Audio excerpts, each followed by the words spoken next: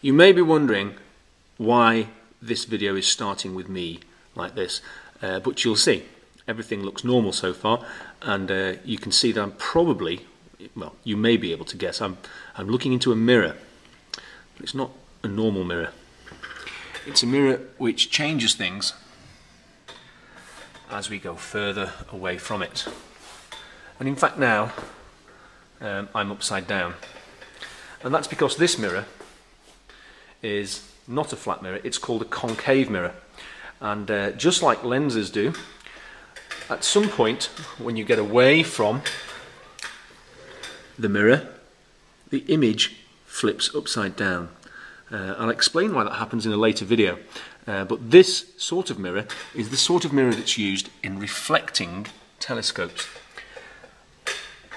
And they're used for a very, very simple reason. So let's have a quick look at what this mirror is like. On the back, it's just a piece of plastic, and it's got some silver foil material, like aluminium powder, which has been made to fix to the surface. It goes in here, and it comes closer at the edge here, and it looks like a dish. And in fact, that's all it is. It's a satellite dish shape, if you like. It's got a name, and it's called a concave shape. And this, believe it or not, is the sort of mirror that's used in the biggest telescopes, and the reason for that we'll see in a later video.